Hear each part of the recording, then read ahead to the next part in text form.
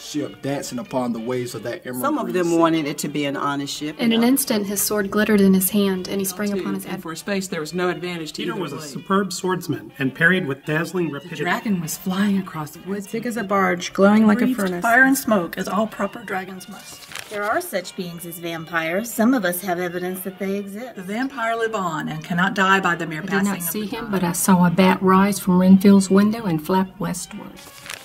He surveyed the fence, and all gladness left him, and a deep melancholy settled Say, down. Jim, I'll fetch the water if you'll whitewash some.